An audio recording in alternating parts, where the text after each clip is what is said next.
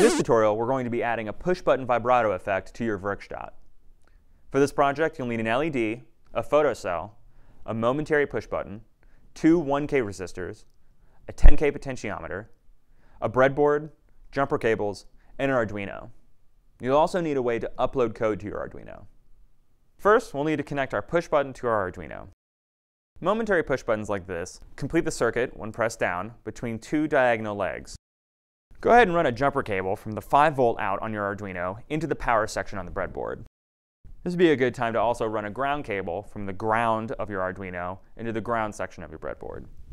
Our momentary push button is going to simply send an on-off signal to our Arduino, so we'll need to supply it with 5 volts.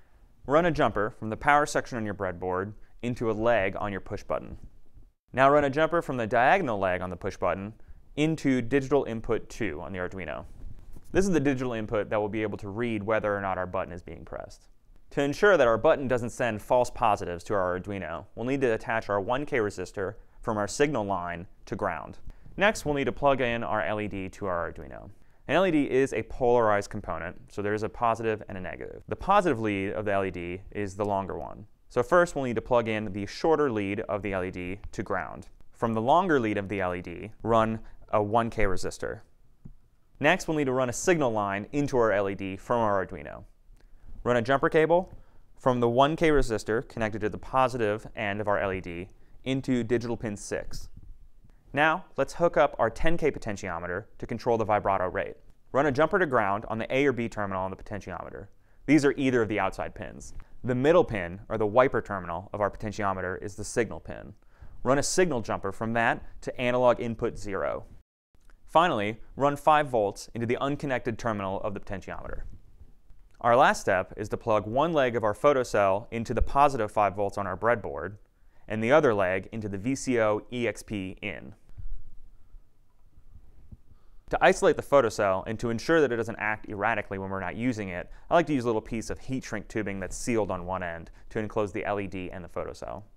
Last thing we need to do is just run ground from our WERKSTATT to share with the Arduino. To do that, I'm just going to loosen one of these external screws and attach a jumper cable. Once we're sure that all of our breadboard components are connected correctly, it's time to upload our code. You should hear a vibrato effect when you press the push button. Now the potentiometer connected to our Arduino actually controls the rate of vibrato.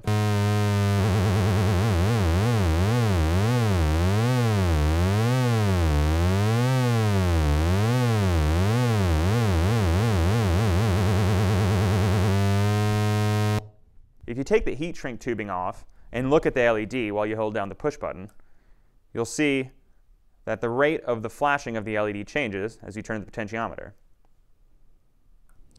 Now you'll also notice that when you take your hand off the push button, the LED stays on. That's to ensure that our pitch is kept at a constant rate, and when we press the push button, it modulates around that fundamental frequency.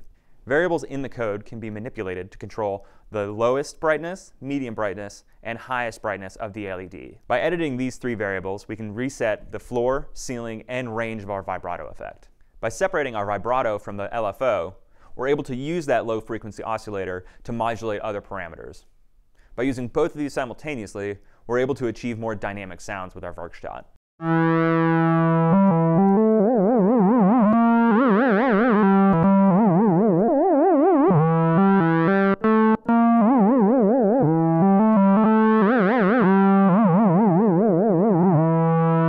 All fritzing models, parts lists, and schematics are available online at WERKSTATT-workshop.com.